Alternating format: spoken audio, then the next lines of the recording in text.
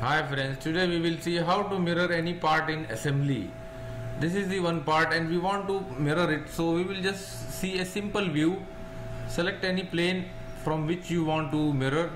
So we selected top plane. We want to mirror against this top plane.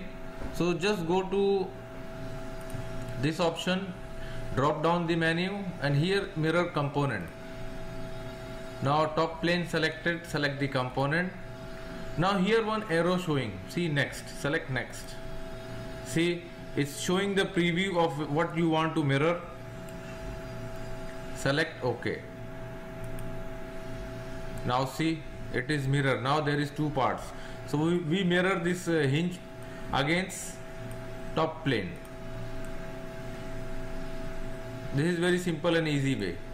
Thanks for watching.